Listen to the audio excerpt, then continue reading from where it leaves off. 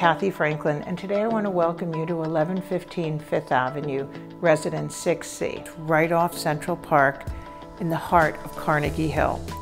This beautiful residence spans approximately 4,000 square feet and was built by J.E.R. Carpenter in 1926. This home has 5 magnificent bedrooms, 5 full bathrooms, a private elevator landing, and 1 wood-burning fireplace.